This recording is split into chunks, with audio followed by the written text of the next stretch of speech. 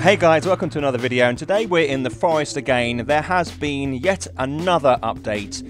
It's 0.53b, B because there's probably not as much as normal, but there is the Catapult, which you can see here in the book.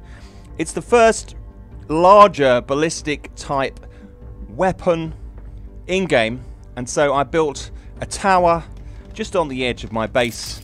You can see it here, I finished it off. It takes 5 logs, loads of sticks and some rope, and you load it with stones or rocks, and there's a little basket there you can load them into, and then you press E, pull down the catapult, and you have an arc. It's not a very wide arc, and the range is about 100 meters. You can see that's about as far as it goes, and down in the area where you're pointing your loaded catapult, you have a line that leads down to a small circle, which is your target zone.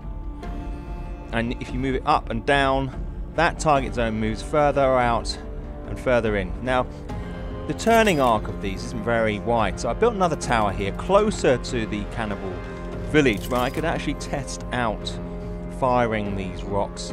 Built 3 together, so my turning arc was much wider. Then I waited for the cannibals to come along and tested out these catapults. Now, sometimes it fires 2, sometimes it fires 3. I think it depends on how many rocks you got loaded on into the little holder there. Because I've got these lined up,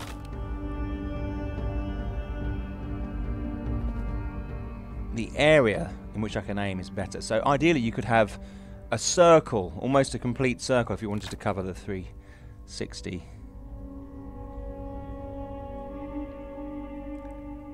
And you can see there that just about hits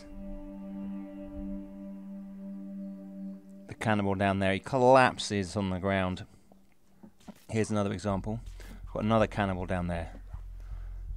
And she's standing, looking up at my catapults. It falls down on her. These weapons aren't very accurate. It's quite a lot of resources to make them, but they are the first step towards another way of attacking and killing the cannibals, and I think they're really exciting, guys. Hope you found this video useful. If you did, click the thumbs up, and I will see you in the next video.